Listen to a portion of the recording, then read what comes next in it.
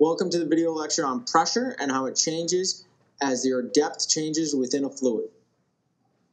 This follows along in section 11.3 of your textbook. Here we go.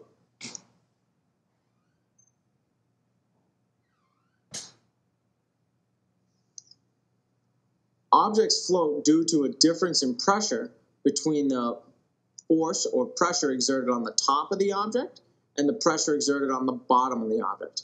This depends on the area. It's really a force applied on the top of the object and the force applied on the bottom of the object, depending on the area of that object that is where that fluid is exerting a pressure. For example, a piece of wood floating in water, there's the weight of the wood directed downward. There's also a downward pressure due to the air. This is less than, or those two forces downward are less than, individually less than the magnitude of the pressure or the force directed upward from the water. If it's floating in equilibrium, then all those forces will sum to zero.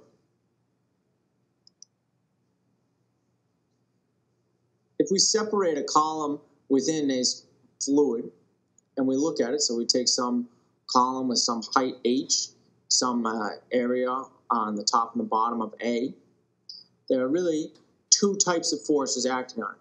One is the weight of that column of fluid. That's due to the actual material of the fluid and how much in the volume. And that's directed, the weight is directed downward. The other force is the collisional force. This is due to all the molecules within the fluid that are directed both downward on the top of that column and upward on the bottom of that column. In a second, I'll show you a quick little video to get an idea of collisional forces due to air molecules. Now, within a fluid of liquid, if the molecules are moving a little bit, they're moving much slower and they're much closer together. And it's more, you're trying to, as you go down to deeper depths, you're trying to compact them into a smaller space, which is not easy to do. In this situation, we're going to look at a column of a fluid that is in equilibrium. So that means all the forces are going to sum to zero. If this column of fluid is in equilibrium, that means that the net force is zero, and that means all the upward forces are balanced by the downward forces. So here we have the upward force due to the pressure on the bottom, that's P2, is equal to the force downward due to the pressure on the top, that's P1, and the weight, plus the weight. Dividing by the area of the top and the bottom, because it's going to be the same for a column of fluid, or any column, we get out that pressure 2 at the bottom is equal to pressure 1 at the top plus rho GH. Remember, rho is density, which is mass over volume, so that's how we get the H at the top, because we need that extra dimension there. So, pressure 2, we can actually, if you were to change it over, the change in pressure is equal to the density of the object times the acceleration due to gravity times the height, or the distance between that change in pressure occurs.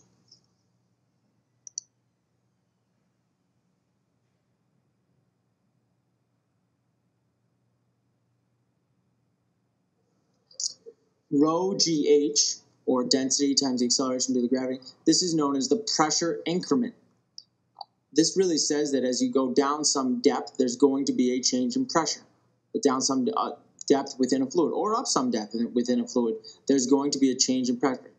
Notice that this only depends on the vertical distance traveled, h, not the horizontal distance.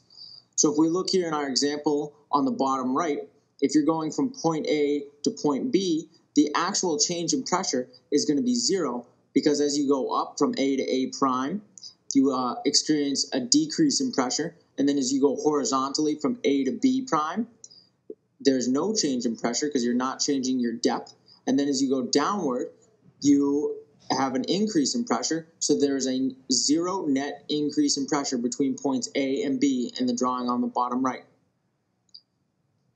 And it's also one other thing here, assume that the density is always going to be the same for all fluids unless otherwise known. We will probably not deal with any situation where the density changes throughout a fluid.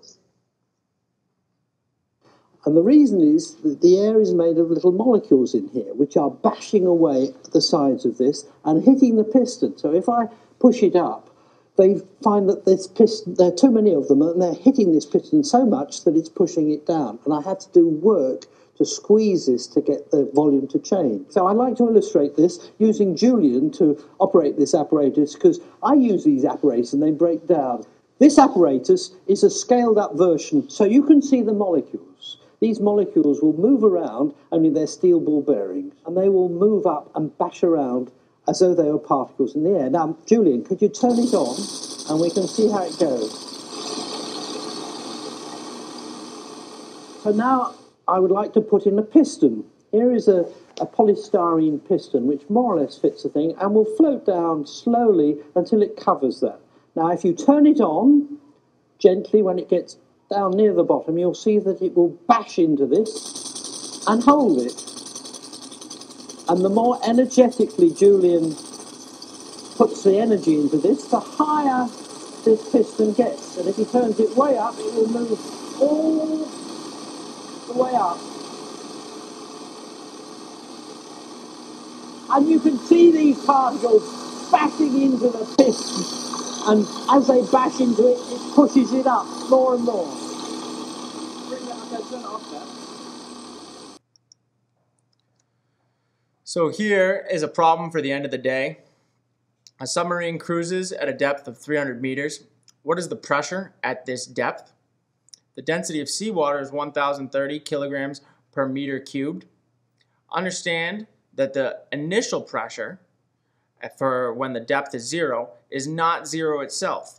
The initial pressure is due to the pressure at sea level. Second question. Is the picture to the right possible? Why or why not? Notice that the two heights, D1 and D2, are not the same, and that the two tubes themselves are not in the same area, or not the same area overall. Look in your book for any help that you need. And finally, what is the pressure gradient? I've had a little trouble with some recording stuff tonight, so I hope things go all right. Thank you very much, and I'll see you in class tomorrow.